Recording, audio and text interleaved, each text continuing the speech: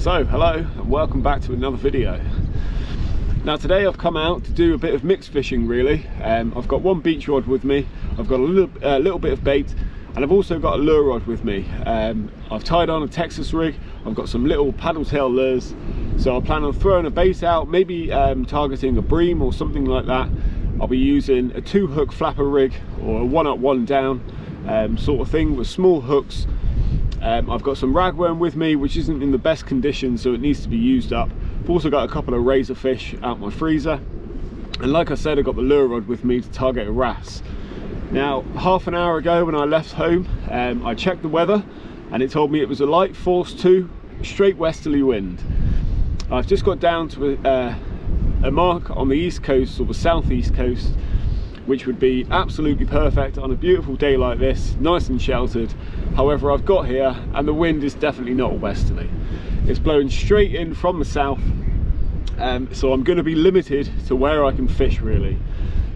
I wanted to target the area to my left here with Texas rig for a wrasse, but the wind's cutting right across, so unless it dies down, I'm going to be sort of restricted to this area behind me here.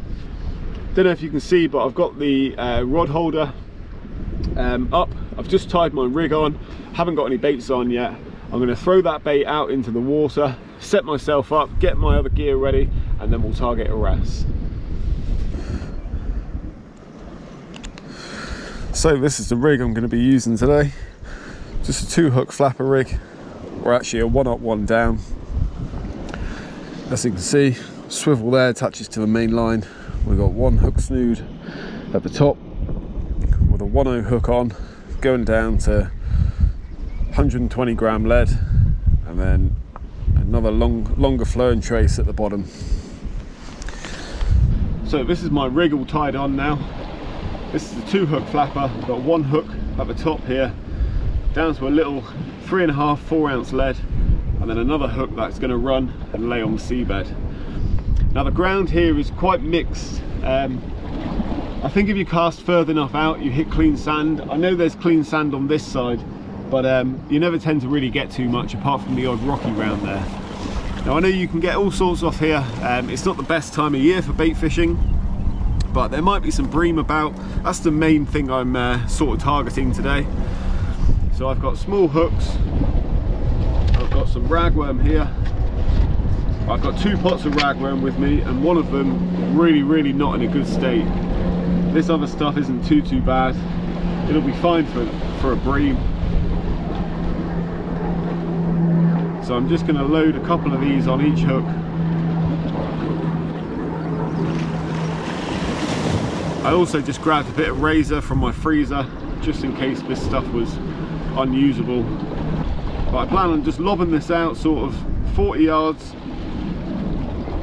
and just leaving it be really. I'll keep an eye on it, and then in the meantime I'll get the lure rod set up. I've got my Texas rig connected already, just need to get a lure on there and we're good to go. So that's the bait, like that. I've got a few beads on there as well and a little bait stopper. Hopefully you can see that. So I'll get this other hook baited up and we'll get it straight in the water. Now one thing that is in my favour today is we're fishing a rising tide. So high tide is in roughly about 2 hours, maybe a little longer. So I plan on staying here until the top of the tide. We'll see how we get on. And it's just one of those really. I had the bait to use up, so I thought I may as well come down to a rock mark, give it a go and see what we can get. Now this is where I am today. This is called St Martin's Battery, down on the southeast of the island. You got the other islands of the Bailiwick out there, Sark in the distance, Herman Jettu, and you got Jersey over there in that direction. But even though it looks nice, which it is, the weather's great, that wind is really howling right around this corner here. But I've got my rod here, about to get this cast out into the water. I'm going to bang it out there somewhere and we'll start fishing.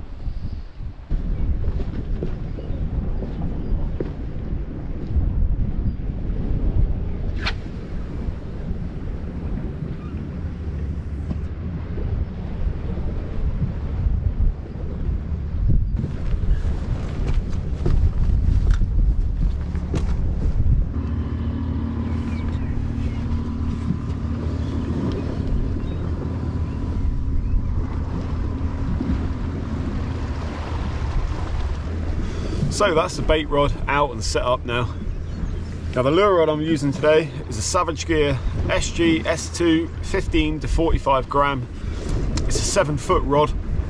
I actually only bought this about a week and a half, 2 weeks ago, and I bought it for the kayak. So I had 2 7-foot rods to fish on the kayak this summer.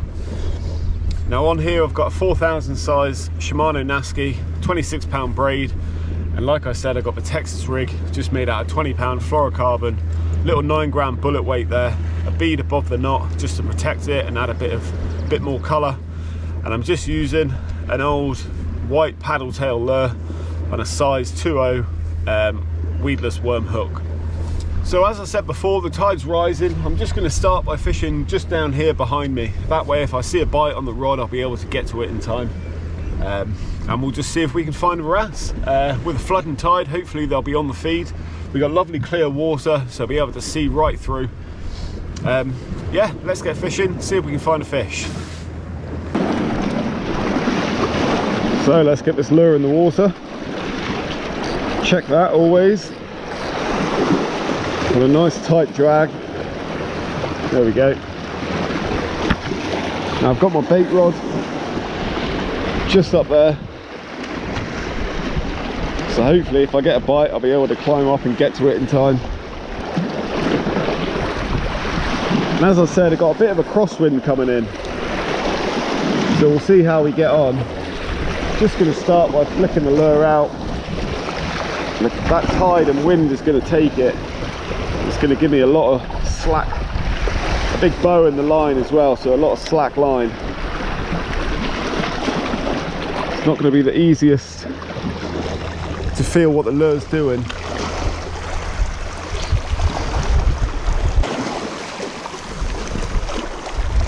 So I'll let that lure sink a little bit deeper this time. Just good to gauge the depth of the water in the first few casts. There is a lot of rock below me. It's all rough brown close in. Now I actually had a really good wrasse session down here a few months ago. I think it was in February. We had a really nice sunny day. I came down here with a lure rod. Had some really good fun on the wrasse. Hooked into maybe half a dozen. That video is already on my channel.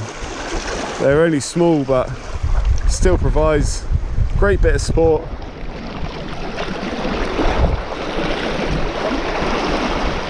That wind today is certainly going to make things difficult. Fish on, and what a take that was. I was just letting the lure flutter.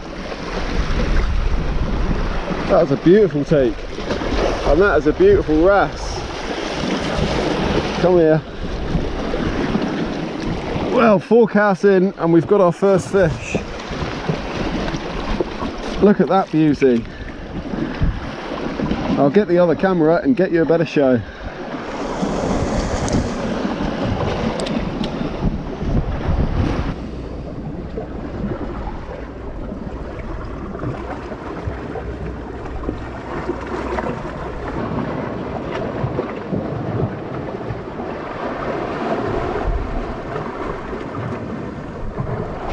Well, this fish put a solid bend in the rod. He's gonna go, oh, he's just come off the hook there. So there we go. He's just come off the hook in that rock pool. I've got the tide flooding in here. So hopefully I don't get splashed by a wave. So there we go. First fish of a session. A lovely ballan wrasse there. He's gonna go crazy. Whoa. But I mean this one isn't bright red, but I've never actually had a bright red wrasse. This one's as close to bright red as I've got. But what a beautiful fish. Now, I'm not going to waste much more time. I'm going to get him back in the water.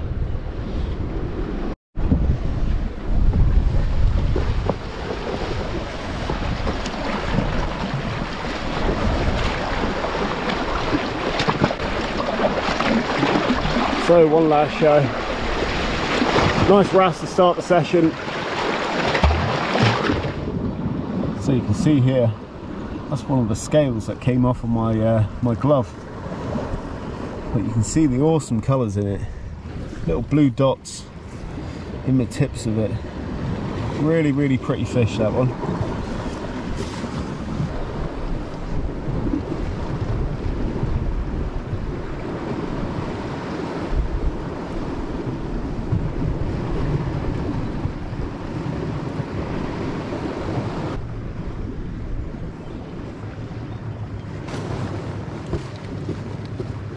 So, first fish of the trip, can't complain with that. That was about 4 casts, yeah, about 4 casts in, I think.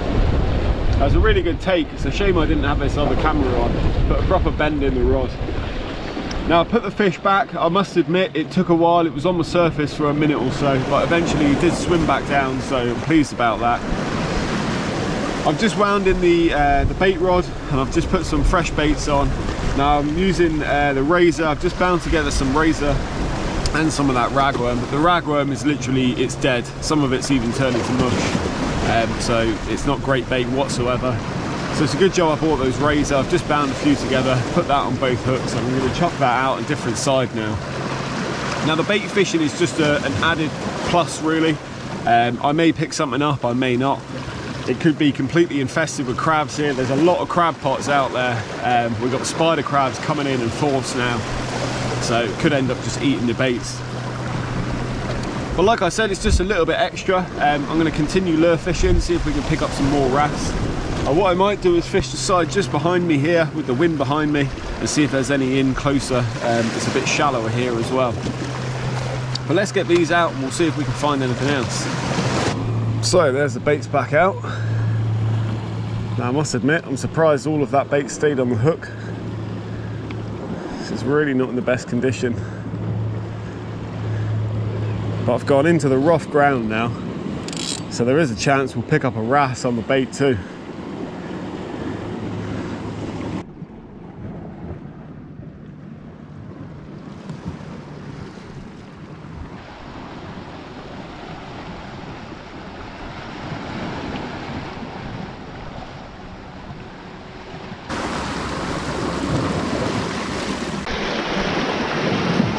So I've just had another hit, but I didn't manage to connect properly with that one.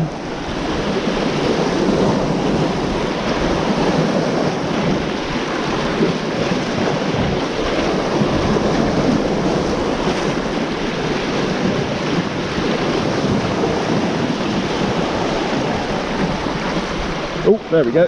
Come on.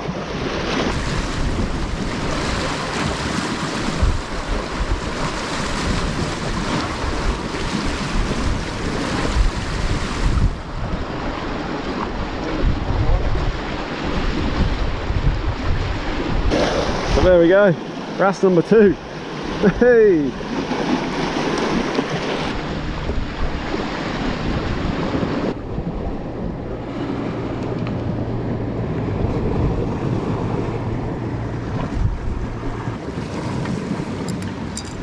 So here we are, wrasse number 2 of the session. Just a little one again. But I'll give you a better show there. There we go, just a little one. Hopefully it doesn't jump out my hand, but still fun to catch.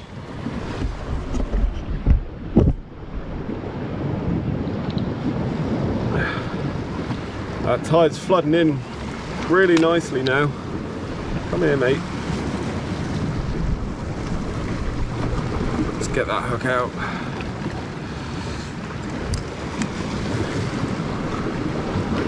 There we go, hook's out nice and easy. So let's not waste any time. Off he goes. So, as I was saying earlier about there being a lot of crabs, that there looks a bit crabby to me.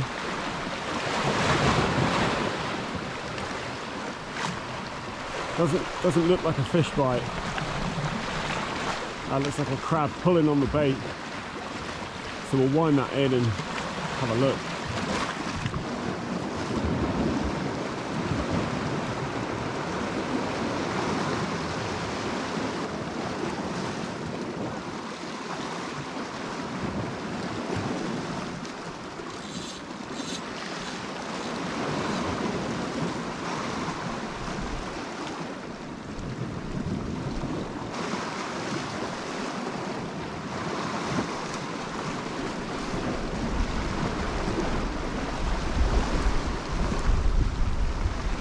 Well, for a second it did actually feel like there was something on there, but then it either pulled me into a snag or I snagged up. Now there's nothing on there, but there was definitely a bit of weight at first. Pretty sure it could have just been a crab, big spider crab or something like that. So my bait rod's back out again. Let's get the lure in the water, see if we can find another wrasse.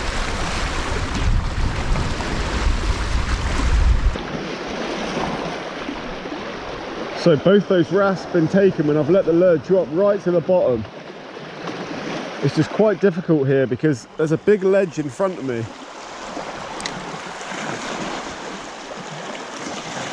So I just don't want a fish to take really deep down, close in, and take me under that ledge, because it'll just snap the line clean. It's always such great fun targeting wrasse on light gear. Even the little ones put a good bend in the rod.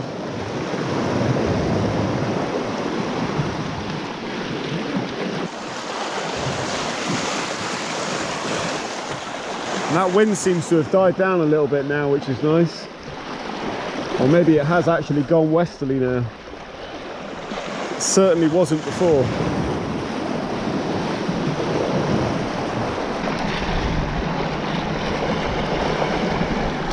That's when you know you've been hit.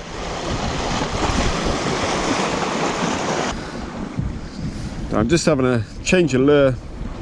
That other lure keeps slipping down the hook for some reason. I think it just must have a tear in it somewhere. There's still nothing on the bait rod, but to be honest, it doesn't surprise me. That bait I'm using, even a fish wouldn't want to eat it, so can't say I'm surprised.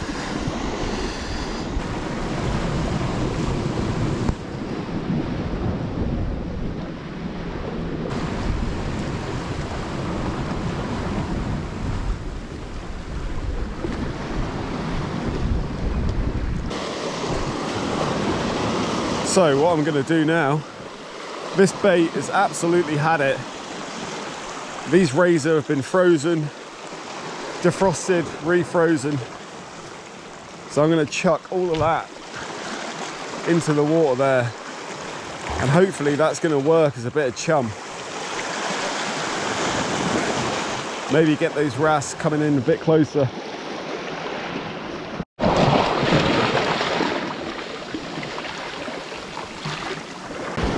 So I've knocked the bait fishing on the head now.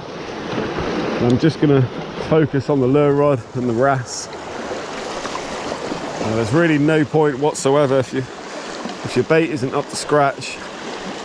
You're fighting a losing battle, really. So I've chucked all of the remaining bait into the water, and I'm hoping that's just going to put a bit of scent in there.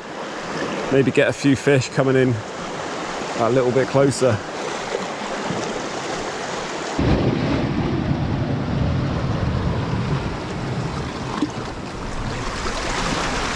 So I've come over to another side of the bay now.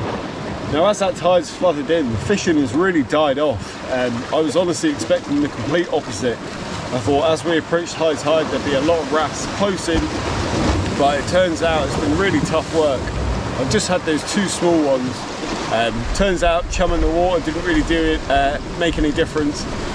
So, but like I said, that bait is pretty awful. It's just going to go to the bottom of the seabed for the crabs.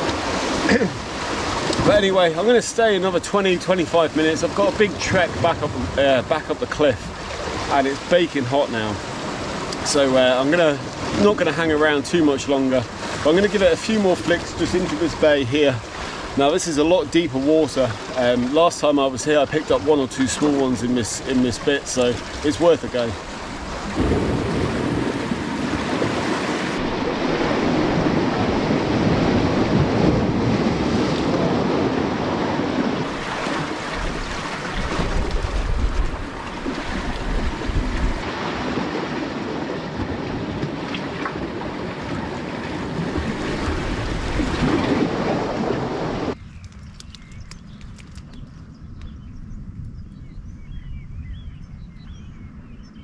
Well, unfortunately that's going to do it for today. It's been a bit of a frustrating couple of hours. but it's time to knock it on the head. The fishing's really died off as that tide's rose, which is a bit surprising. Now, I only managed the 2 little wrasse at the start of the session. After that, it's gone completely quiet. I've chopped and changed lures, chopped and changed different areas, but still nothing. But that's how it goes sometimes. So it's just going to be a short video, this one. Nice to get out in the great weather anyway, and it's always good fun fishing. So if you like the video, please check out the other wrasse videos on my channel. There's plenty more with a lot more action in them. And yeah, so thanks very much for watching, and I'll see you on the next one.